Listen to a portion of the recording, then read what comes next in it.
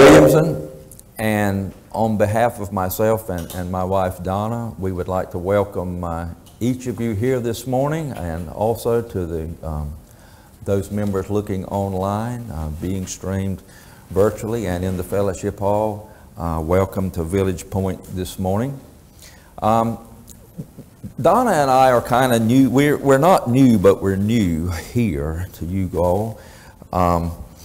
And I want to thank Pastor Stone for giving me this opportunity, but it came with a warning.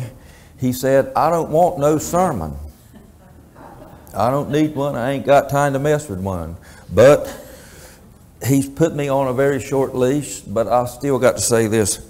I want to explain to you all, this wonderful congregation, how Donna and I came to be here, because you are looking at Mr. Historical, Mr. Traditionalist, Mr. Sentimentality. I do everything because I've always done it. For me, that's the ultimate reason. You never make any changes because you've always done it.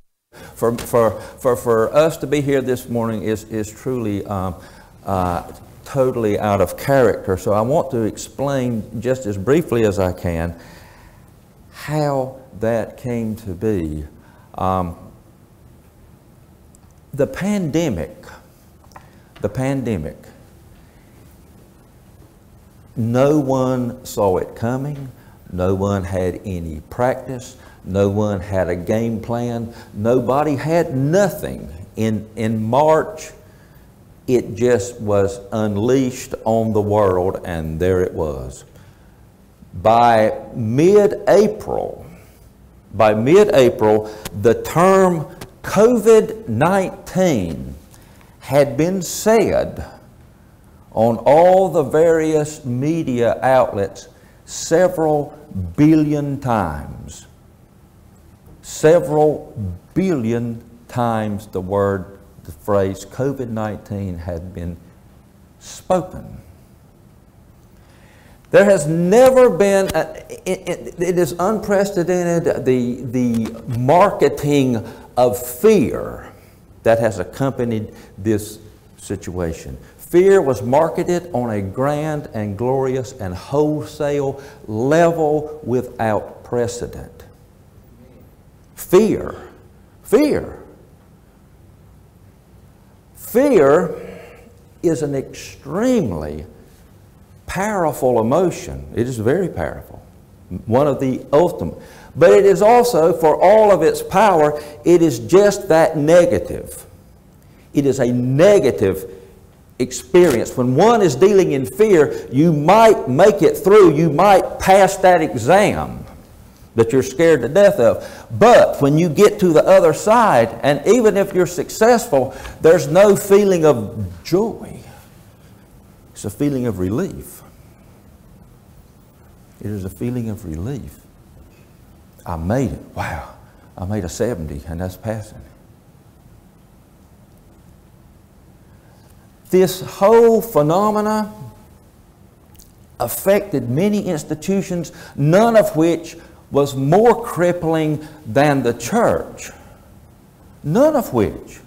The church became the most dangerous place on earth to contract COVID-19. You can go to Walmart, you can get on an airplane, you can do anything, but heaven forbid you go to a church. Because if there's any place on earth that's got COVID in it, it is every sanctuary in America.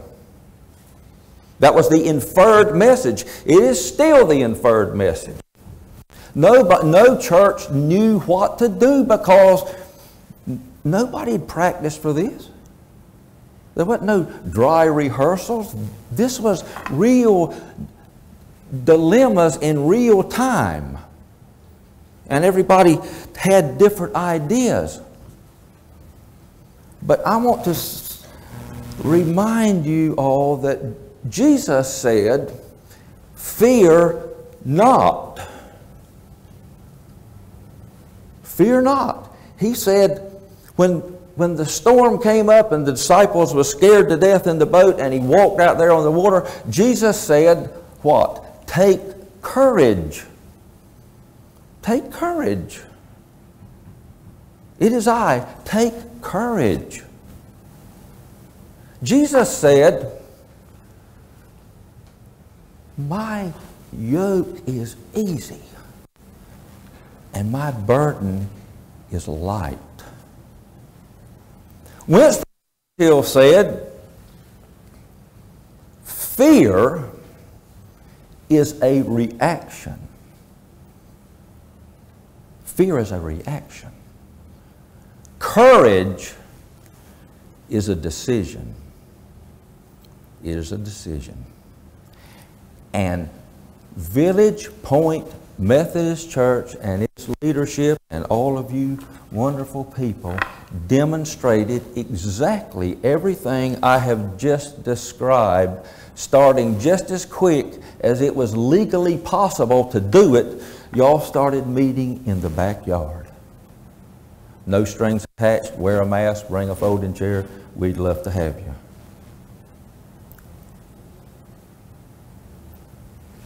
Zoom and Facebook Live and YouTube and all that stuff, it has its place, but it is not the answer to one-on-one fellowship. Jesus didn't have Zoom or none of that stuff. It is not a substitute. It is apples and oranges. Christianity depends on one-on-one fellowship.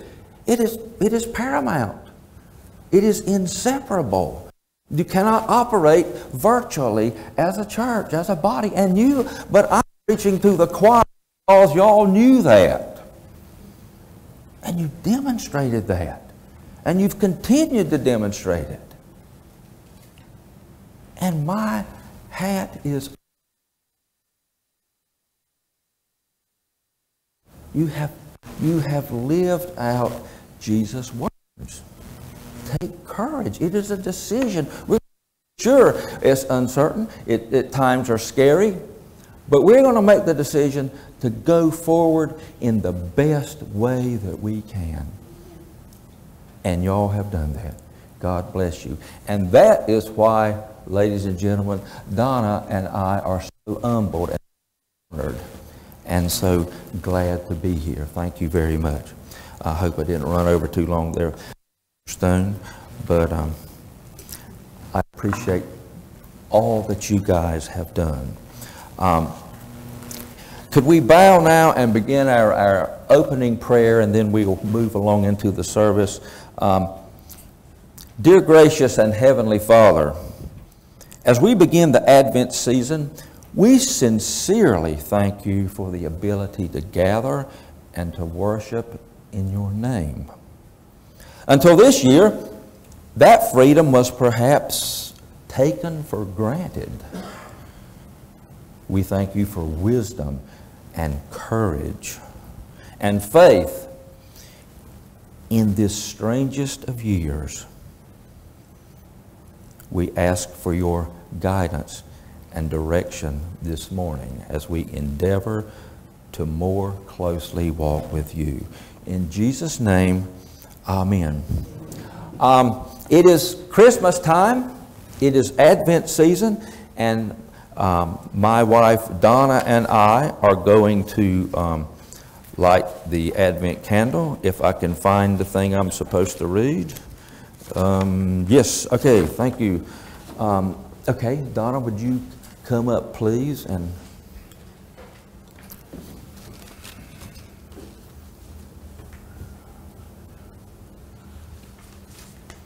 okay.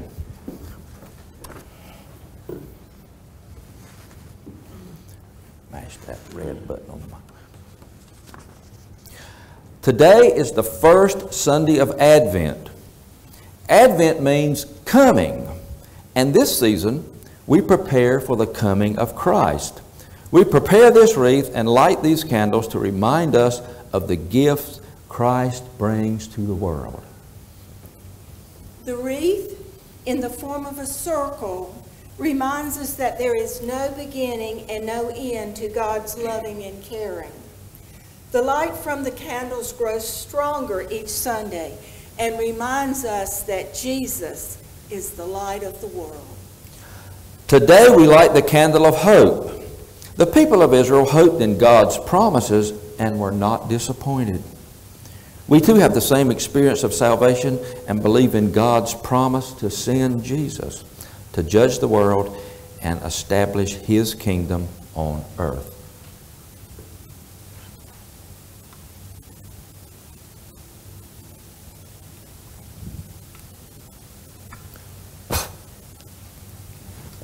Hope is like a light shining in a dark place. As we look at the light of this candle, we celebrate the hope we have in Jesus Christ. Let us pray. Thank you, God, for the hope you give us. Remain with us while we wait for all your promises to come true. Help us to worship, to hear your word, and to do your will by sharing your hope with each other. Amen.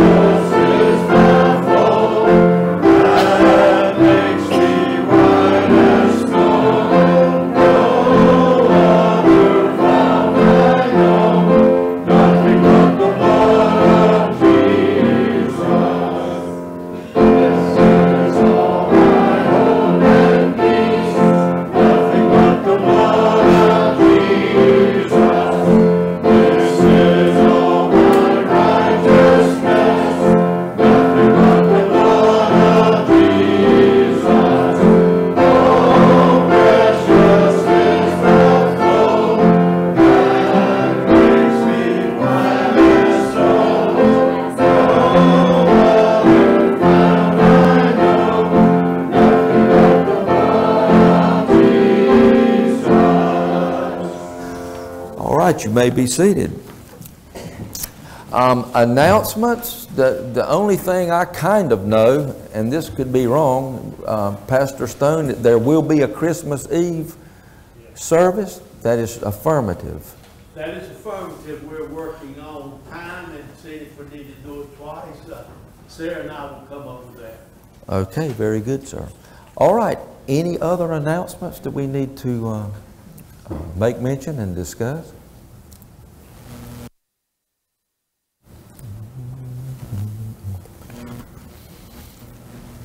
Okay, joys. Joys, birthdays. Anyone ready to admit a birthday coming up? That's a brave one. That's an example of courage too, isn't it? Having birthdays. I believe one of our guests did one recently. One of our guests had a birthday. All right. I believe he's got a green shirt on in the fourth. All right. Well, bless your heart. All right. Hit it. Happy birthday to you. Happy birthday to you. Happy birthday, God bless you. Happy birthday to you. Not to be left out is anniversaries. Any anniversaries? Oh, the same couple. All right. Okay. One more time. Happy anniversary to you. Happy anniversary.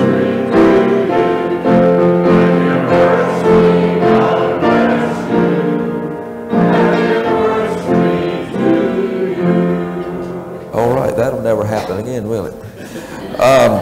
Okay, also in joys, part of our joys is Miss Helen in Paradise, California. She was told when she was 102 that she was gravely ill, and that was pretty much it. And then her nursing home burned down on top of that, and now she's cured and is 104. Don't tell me I'm done yet. Also, John's brother in Denver has completely recovered from COVID-19, so that is a joy indeed. Any other joys we would? Yes, ma'am. My brother and my sister are doing much better, but I still ask for prayers for Nick because he is going to be a long time to recover. Okay. He does, still does. Okay.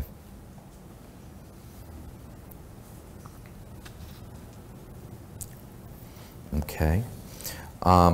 Concerns?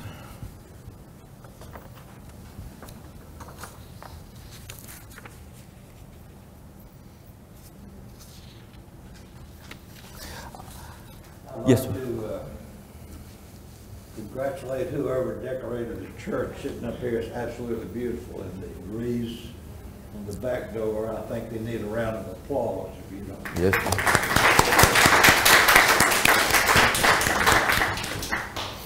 This is a beautiful little building, and it decorates so wonderfully for Christmas. It is just darling. So thank all that was involved in that effort. It is such a classic setting, and we even rang the bells this morning. Did y'all hear that? The bells rang. I don't think I've ever been in a church that had bells and rung them. So that's something to remember. Also, let's see, our concerns, Miss Betty B. We lift her up this morning, and also Jamie informed me that Stacy fell out of a tree stand yesterday. Was it yesterday, Jamie?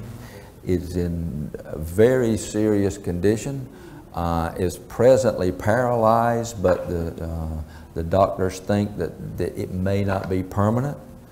So that is certainly, that's a concern that we want to lift this morning. Stacy in the tree stand. Other concerns that we need to lift up this morning? Yes, ma'am. I have a concern for the children. Okay. Concern for the children. They're not able to get the schooling that they really need, and a lot of them don't have computers, anything else, and they're the next world. We have to help them. That is so very true, and the assumption is that everyone's got a home-schooled experience. That is an assumption. It is so far from true, it's not even close. But that is an excellent concern, and an entire class system can be lost on the education front in this present environment. That is yet another casualty of this situation, but it is grave, and I agree completely. Thank you for bringing that up. Any others that would like to come before the Lord this morning? Okay. We also want to recognize the flowers on the piano this morning, the beautiful carvings are in memory of Terry and John's son Chuck. So that is a beautiful reminder, and we appreciate that effort. Okay. Well, let us go to the Lord in prayer now. Dear gracious and heavenly Father, we acknowledge that you are the omnipotent, all-powerful, yet all-gracious and loving Creator. We humbly confess that we have fallen so far from the mark, from every mark that you have ever established. We've missed all of them many times. Yet as we gather this morning in this special season, it is with hearts of thanksgiving that you are that gracious, loving, and forgiving Father. We have requests this morning. Some of these has been spoken, has been verbalized, and others have remained on our hearts. But we lift these up to you, Father, as the great physician, while also praying that your will be done. Bless this church, continue to guide, direct, and sustain. In Jesus' name, amen. All right, our second hymn, and I think it is in your bulletin.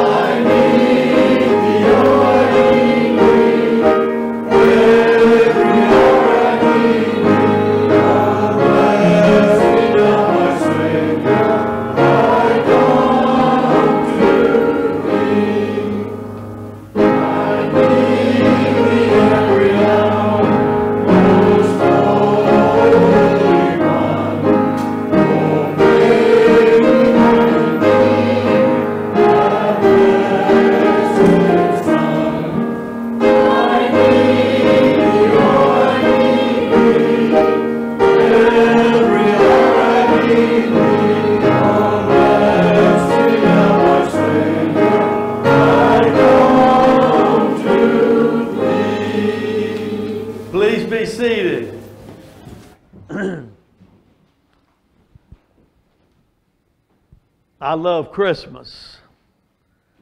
And I think this year, as I have ridden around and looked at the beginnings of the decorations, I told Diane, I said, we need something to celebrate. We need some excitement. We need some joy. And we've got to do it as much at home as we've ever done it before. And so I expect us to have more yard art. I expect us to have more glitter, more lights, and all that goes with that this Christmas year. Because I realize that we need something to get excited about, and we need something to celebrate. And, I hear it every year, well, we're too commercialized. Well, we're this and we're that. We do the wrong things. But I realize that some people will never get it. But I think that we do. This, to me, is the most wonderful time of the year. I can hear songs about Jesus all the time. I have a 102.7 on my FM radio on my car, and Diane has XM, so she's got Holly, and she has Hallmark and all of that. And when you have more than one, if somebody jazzercises one of them that I don't like, then I wind up changing the channel, so, but I love, and look, this time of year, you can even watch television with your children, You ain't got to fast forward, you ain't got to say, ooh, I wish I hadn't heard that. Wish I hadn't seen that, and you know what I'm saying. I mean, you can watch all the warm, fuzzy, and feel good stuff you want to, and you know what, when over with, it gives you a good attitude. It makes you feel good. Honey, it's Christmas. Today is the first Sunday in Advent. It's a time that we enter into that season. We enter in. Advent means coming in a broad sense of the word. There's a lot more ink to be spilt around the Advent word, but that's essentially it. And the Christ child is coming. And I think about that. I'm going to talk a little bit about some of that. It's that time of year when people make a more sincere effort to do some of the things we all do all year, like being kind one to another, and like being generous and giving of ourselves and what we have, like we should do all the time. This is my favorite time of year. And I like everything that happens. The specialty, the sacredness, the secular, and all the things that go, because every one of them in their own way for me point to the birth of the Christ child. I remember so well whenever we went to divinity school, and I was struggling to get through 3 years of seminary, and whenever those exams were coming up in December, and I was trying to pass and trying to do all I had to do, I loved to take my family to the mall. We'd go to the mall, and whenever we'd get to the mall, we would just walk around. We didn't have any money. I didn't have a job. I did. I made $5,000 a year, y'all. I forgot. I apologize. I did. That was housing. That was insurance. That was retirement. That was travel. That was everything that's in the package, honey. That was it. And I appreciated my little church. And I worked my heart out doing it. But when those papers were due, and then a sermon was due on Sunday, I went to the mall. Why? Because I wanted to see the lights. I wanted to see the glitter. I wanted to see all that. And Diane, it couldn't get too tacky for her. Look at that house over there. And you'd ride by and you'd think, gosh, wonder who did that. Don't you love it? I'd say, yeah, honey, it's beautiful. But that's just because we love the season, and we love the beauty of the things that we would see out there. And I remember them so well, because all of them remind us that He's coming. The birth of the Christ child, this baby Jesus, is coming. People miss the point of the season, yeah, but that doesn't mean I'm going to miss it. I remember as I sit there and I listen to the Christmas song by Nat King Cole, when he begins to sing about the chestnuts, I can sit back and I can think about the days when I had grandparents. I can remember my granddaddy, because nobody had any money much, and he was an engineer on the railroad, brought up in an orphanage. Thank God for the Masons. He gave $100 per child, and Santa Claus came. It was a beautiful thing. I got a Wilson baseball glove. I got a football, and my sister got baby dolls. It was a beautiful thing to And I could sit there and see that old man around that warm morning stove, that you go in there and it was hot as I don't know what in that kitchen dining room area, but we loved it and we loved them. And I can sit there and I can listen. I can think about all those wonderful songs that were sung, like when Andy Williams was saying, "It's the most wonderful of the year." Can't y'all sing? You're dead. Look, it's a beautiful thing. It does something for me. It rekindles that which I hope I haven't lost. And when I hear my favorite song, "Joy to the World," now you know we don't do that to Christmas Eve service. Starting next Sunday, I don't want anything but Christmas, okay? Please. And that'll be just wonderful that I will be singing that with you, as Bobby said. This is a great place to be. Y'all are wonderful people, and you help me to get into the season. Yeah, we light candles. Yeah, 3 of them did all this decorating. If you think you could please those 2 of them, I won't call any names. I would never say gay and jeans for anything in this world. But I love it. It is. You're right. Thank you, Hunter. It's beautiful. And I want to see it. I want to see it. I want to be reminded of what's going on. I'm enthusiastic about this time of year. And today it's not, it isn't even December yet. But I'm ready. I'm ready, and I'm thankful that Advent is here. And it's going to continue through Friday, December the 25th, and going beyond for me. Our Christmas celebration this year will be historic and authentic, but I think that it needs to be meaningful to all of us. You may not be in the spirit yet as I am, and each week we'll take steps and we'll move forward and we'll do a little bit more about Christmas. And I'm going to get you to that wrapped up child and laying in that manger. Today I want to mention and talk to you and read to you a text that comes from Isaiah, toward the end of Isaiah, 64th chapter. "Oh, that you would tear open the heavens and come down, so that the mountains would quake at your presence, as when fire kindles brushwood and the fire causes water to boil, to make your name known to your adversaries, so that the nations might tremble at your presence. When you did awesome deeds that we did not expect, you came down, the mountains quaked at your presence. From ages past no one has heard, no ear has perceived, no eye has seen any God besides you, who works for those who wait for him. You meet those who gladly do right, those who remember you in your ways. But you were angry and we sinned. Because you hid yourself, we transgressed. We have all become like one who is unclean. And all our righteous deeds are like a filthy cloth. We all fade like a leaf, and our iniquities like the winds take us away. There is no one who calls on your name or attempts to take hold of you, for you have hidden your face from us and have delivered us into the hand of our iniquity. Yet, O Lord, you are our Father. We're the clay and you're the potter. We're all the work of your hand. Do not be exceedingly angry, O Lord, and do not remember iniquity forever. Now consider we are all your people. Your holy cities have become an own. He finishes up. May God bless the reading and hearing of that text from Isaiah. And I'm reminded of that text. It comes up in the lectionary every year. This passage shows us attitudes I think that we need to adopt during the Christmas tide and keep year round. One is that it's hard, it's so hard for independent people. You know, those bootstraps, didn't give me anything except for a hard time. I work for what I have. But somewhere along the line, you can't work enough to make salvation come your way.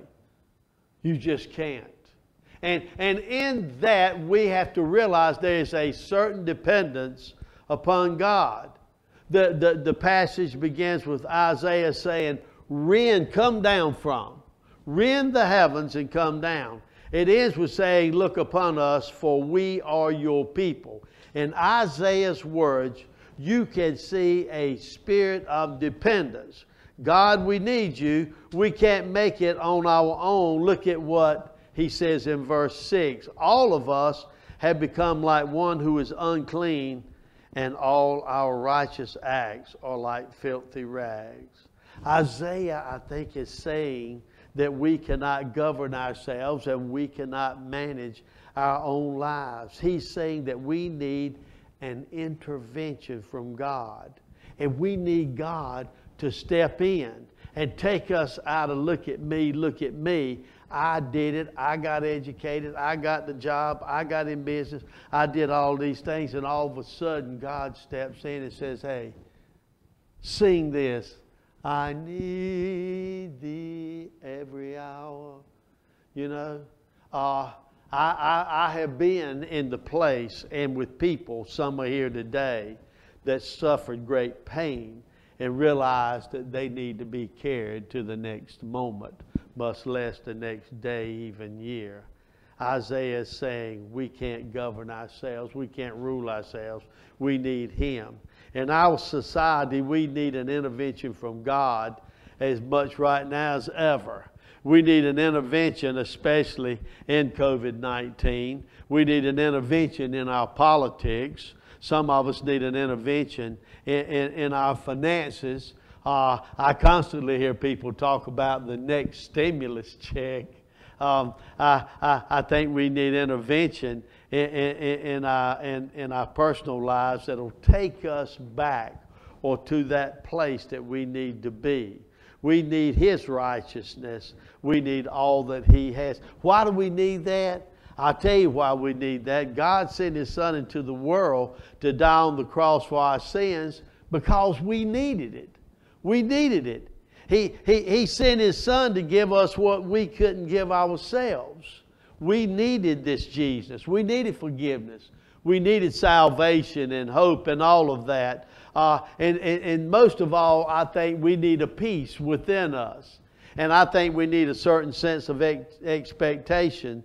The Bible says that the wages of sin is death, but that does not take us to where we end. It takes us to a good place. It gives us what we need. The gift of God is eternal life in Jesus Christ. I think that's that sense of expectation with which we can live.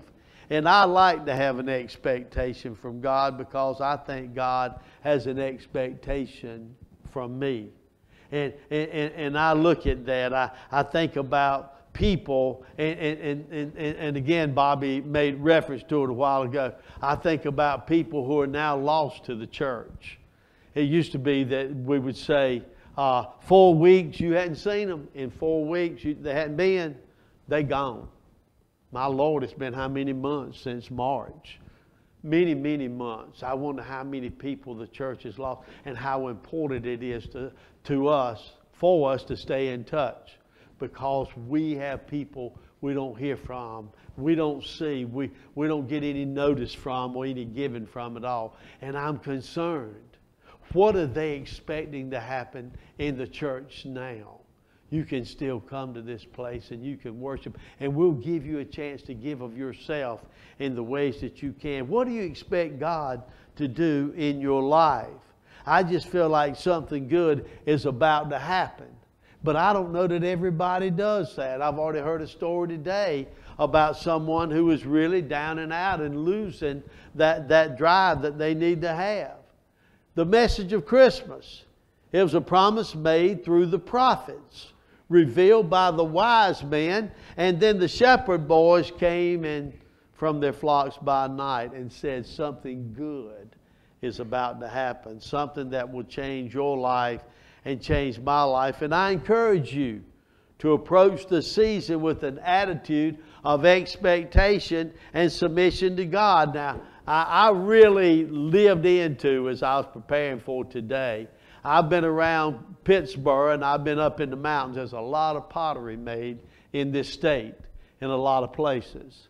And I can see that potter take that amount of clay, however much they're going to need to make the pitcher or the cup or the bowl or whatever, and splat, puts it down there. And then they begin to work with it. And then there's a turn sometime going on. And as it's turning and they're beginning to mold it, they go over. And every so often, and what do? Get a little water, put it on there. They want to keep it like it needs to be.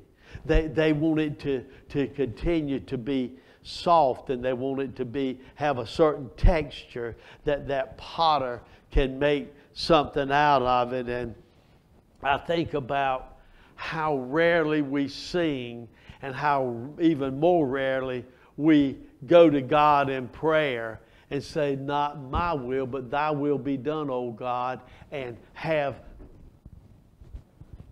thine own way with me. Mold me and make me what you would have me to be. Shape me the way that you would like for me to look, and then fire me once you get me at that right place. And I don't know where that place is for you, but that place for me is still becoming. Lord knows, don't fire me yet, Lord. I'm not ready to go in the kill. Get a little bit more water, honey.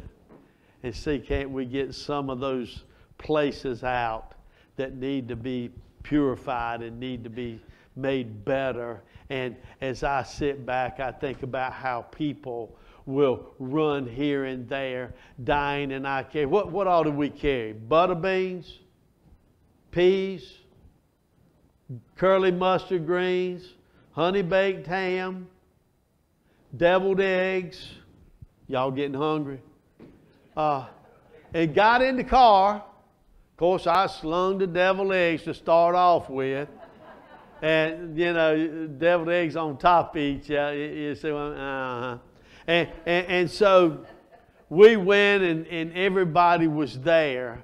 And I think about how easy it is to want to tell your children, you don't have to go to the in-laws this year, do you? We want you to come to our house. And we want that tree to be perfect. I can hear Danny right now. Gay's got more trees than she ought to have. And Danny told me one day, Gay was in the back, he said, you go over that tree, golly, there was 500 or more ornaments on that tree. Danny said, go over there and move one of those ornaments. When she walks back in the room, she'll walk right over that tree and put it back where it goes. And I think about how perfect we want things to be. And then finally, after I get through with Christmas Eve service, in Fuquay-Varina, I had 4 services last year. 1,860 some people came, starting at 4 o'clock. My feet were killing me it was 12:20 in the morning walking across the grass home. I got back there and we didn't have a big meal. We didn't have much of anything, a little cheese and crackers maybe. And I sat there with Diane and I thought about that fire, those chestnuts sung by Nat King Cole as no one else can do. God has a way of turning mountains back into molehills. And the things that we value sometimes too much, God has a way of saying a pimento cheese sandwich would be pretty good. And I want you to let Jesus, during this season of the coming of the birth of the Christ child, I want you to look in your heart of hearts, and I want you to think about what do you expect to happen anyway? You know? What kind of resolutions are you going to bring around that baby that didn't have a long gown to be baptized in of the 5th generation? I've done all this stuff, y'all. But is in a stinking barn. They stink. Barns stink, y'all. Oh, they smell. They have a foul odor. I'm a professional pastor. And it's whatever blanket they could find. Hopefully it was soft. And they wrapped that little baby up. And some people came. And a few animals were around. And in the middle of that simple moment, the greatest event in history began. In the birth of Jesus the Christ. His gift is bigger than any gift. It is more gracious than any gift. And the expectations you might have around Him will always be met by the one who will take you from the tragedies to the triumphs, will take you beyond the mountains and take you back out to the plains. It is the gift of God. So what do you expect to happen at Christmas this year? Let's get our heads right and let us move forward in faith together as we look forward to the birth of Jesus. That's number one, the first candle. We have 4 more. Let us be together and enjoy it. God bless all of you who are watching from afar. I pray God will bless you, and you can start to decorate now. Go ahead and buy my gift. I wear a large. Let us pray. Holy God of grace, you've given us the gift. We don't need any more. You've given us what we needed and expected for so long, and yet we continue to reject that gift of the Christ child. Give Him to us again. We need Him again. We need Him every hour of every day.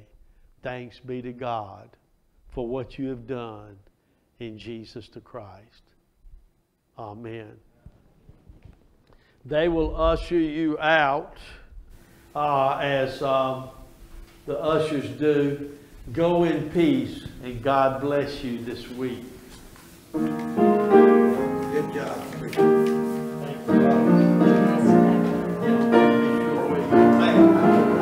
Thank God, son. There's your wife. I left it in the car. It's not happening. Chuck, did yours break?